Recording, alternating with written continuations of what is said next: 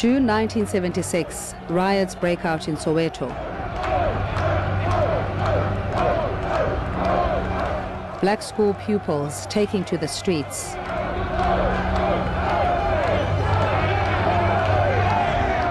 Protesting against apartheid, rejecting Afrikaans as a language of instruction. Police opening fire on peaceful protesters.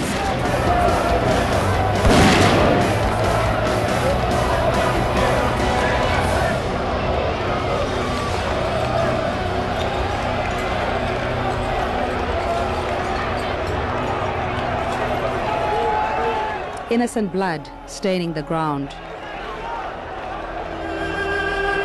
Fires scorching large swaths of the township. Now, 4 decades on, their blood still crying out for a resolution. Township fires long since extinguished. Yet the language debate still burning bright in the hearts of millions of people in a growing democracy. In this society, on this earth, in this day, which we intended to bring into existence. Is Afrikaans as a language of instruction in danger of being wiped out? May 2016, the Constitutional Court in Johannesburg confirming that the Education Department has the power to decide admissions policy in schools. Education is a human right with immense power to transform. On its foundation rests the cornerstone of freedom, democracy, and sustainable human development. Malala Yousafzai eloquently stated, there are many problems in the world, but I think there is a solution to all of these problems, and it's just one. It's education. A victory for the Gauteng Education Department and the MEC, bringing them a step closer to fulfilling their plan of converting Afrikaans-only schools into dual medium. We'll treat all languages equally. We'll treat all languages fairly. But we'll never have a school that wants to have its own language only and exclude other people. There I differ, you know. I really believe somebody speaking Xhosa can be in the same class with somebody that is speaking Afrikaans. I really believe someone can be taught in Afrikaans and in Xhosa in the same school. But if you feel that you need this school only for Afrikaners or this school only for Xhosas, we are not in the same wavelength. I really believe our children should play together and sing together and learn together. MEC Panyaza Lesufi on record saying this is not a language issue, but one of access to education. The MEC also assuring single medium schools of government's best intentions. We will go and meet with Afrikaners. And we'll explain to Afrikaners that your schools are not under threat. Your language is not under threat. We are calling for a non-racial education system across the board. If non-racialism is something we don't want, unfortunately we'll impose it on you.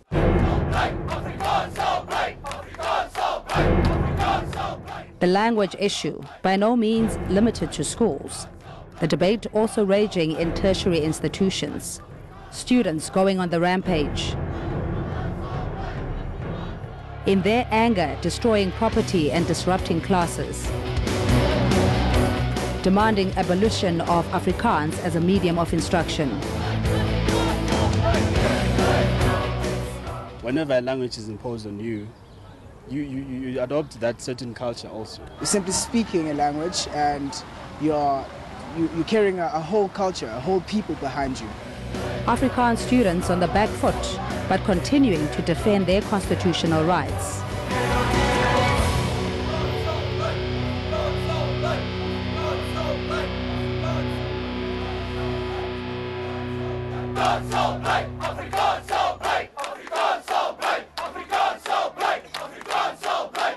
We believe that we should come and support Afrikaans at this university, and so that's what we're choosing today. We are here for a peaceful action, and we want to protect Afrikaans at this university.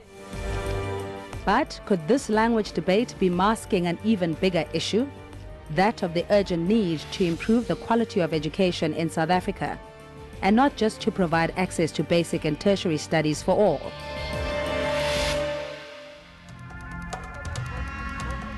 Whichever side of the argument you fall on, the battle lines have been clearly drawn. Civil rights organization AfriForum unending in its support of single medium instruction. We further want to ensure that mother tongue education is being implemented in schools. We have seen across UNESCO and the UN reports the numerous benefits of mother tongue education. We want this to be implemented in our public schools as well. Because if a student understands the work better, he will get better marks and he will go into a tertiary institution or into the local community as an entrepreneur and give back economically. Yet also conceding the benefits of tuition in all official languages. We must make sure that government takes responsibility to implement and to make sure that we develop African languages to a point where students can go study and do their matric in the official languages of South Africa. University of Johannesburg language professor Anna-Marie Beukes making a case for retention of Afrikaans. The whole issue of Afrikaans schools not in a position to offer English tuition is, I think, a function of the fact that they are Afrikaans schools. I think that what our MEC for education in Gauteng should consider is building more schools, making more space available for excellent tuition. The fact of the matter is that if the Afrikaans community prefers using Afrikaans as the medium of instruction, learning and teaching, then I would argue that that is a good ideal and that the MEC should support that. But with the lack of adequate classrooms, I think that is an issue that needs to be addressed first and foremost. The National Association of School Governing Bodies also supportive, but within a multi-language approach. If I to be specific, is that Afrikaners are part and parcel of South Africans. They must not see themselves as a nationality or just a group. Because once they see themselves as a group, it's just unfortunate that they did not create themselves a homeland. You know, we do not want to be taken back to the homeland. So that's why we are integrating. I think you know, Cindy, that we had homelands based on the languages, the Vendas, the Zulus, the Changas, the what. And it's just unfortunate that maybe AfriForum did not think of then post-1994. That maybe they would be having their own homeland where they would be practicing, which we don't encourage. We are saying we are all South Africans. And one way of building Africans, I think we have just to market it. If to market Africans in our schools, teach Africans. I mean, we have been doing Africans. Some of us, we did Africans, and we never had problem. But we only had a problem prior 1976 when it became the language in the schools. Then we had a problem at that point. So we can't say when we passed over that thing, then we have to go back. But we are saying we respect Africans. We must have a way of also promoting so that it is part and parcel of the 11 languages that we have in South Africa. We really would like to sympathize with those groupings in South Africa that are still not just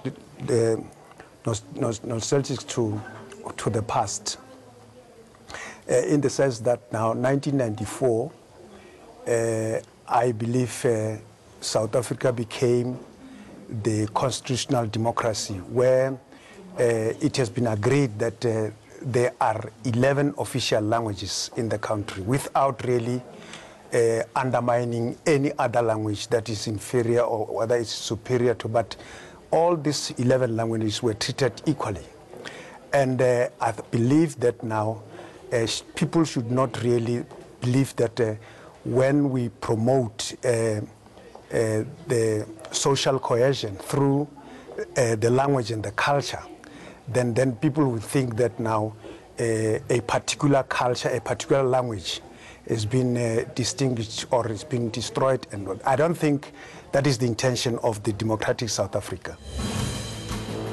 On the other side, the Gauteng Department of Education and the MEC Panyaza Lesufi, whom AfriForum accusing of attacking Afrikaans culture in light of the recent Constitutional Court judgment on admissions policy. The Constitution has many provisions dealing with languages. And in this particular case, we are dealing with right to education. And under the right to education, obviously, there are specific provisions dealing to education that people should actually be taught in languages that of their choice. But in public institutions, it has to be, of course, the languages that are recognized in the country. And which are these languages? Section 6 of the Constitution provides for 11 official languages. How is this ruling likely to affect schools and their functioning? AfriForum is in the forefront of fighting for Afrikaans language, so that when there are schools where they're predominantly Afrikaans-speaking people, they want those schools to use the Afrikaans. And they will continue doing that. It is their right to fight for that. And I think they are fighting it fairly successfully. Opinions vary widely on the language issue. There's nothing wrong with the language of Afrikaans. In fact, we respect and we love the language. It is recognized by the Constitution as the language of this country.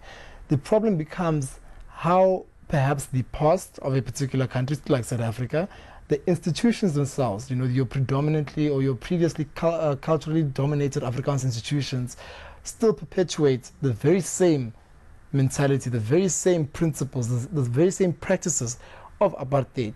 Now you're using language. Language goes hand in hand with culture.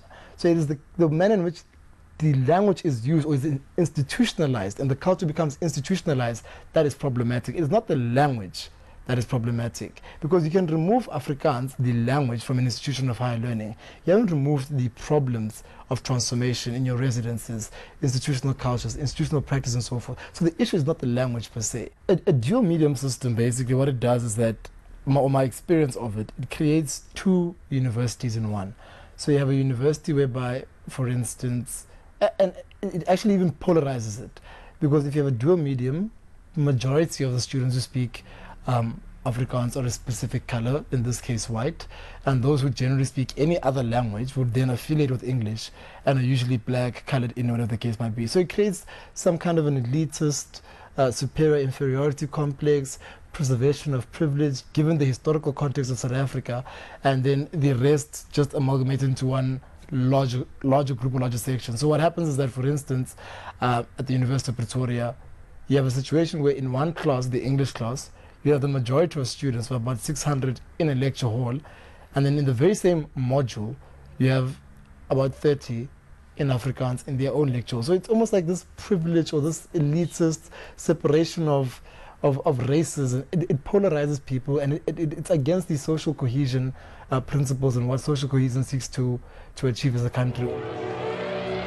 Experts joined the debate against the backdrop of the 1976 Soweto uprising. The debate, in my view, originated with the entire historical education setup, where English and Afrikaans have played a major role in education, and where the issue of teaching and learning through the language that you know best, in other words, the mother tongue or the first language, has become a very sensitive political issue.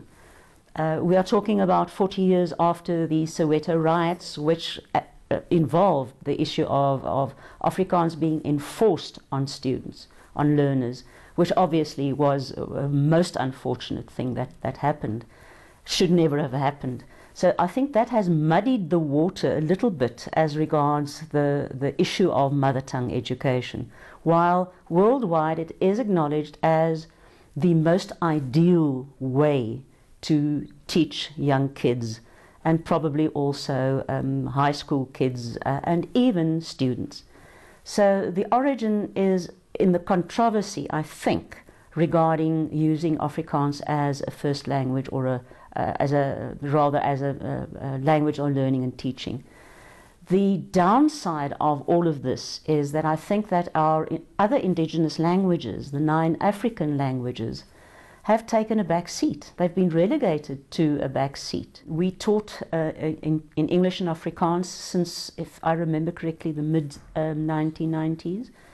It was fairly successful. It's not the ideal because it does impact on the time available for lectures in each language. Unfortunately, government did not make extra money available to appoint more lecturers that could share the burden of teaching in the 2 languages. That is one issue that I think we need to bear in mind. And then the other issue is that in the era of the new democracy, more speakers of African languages came to the university as a function of going to university and wanting good education.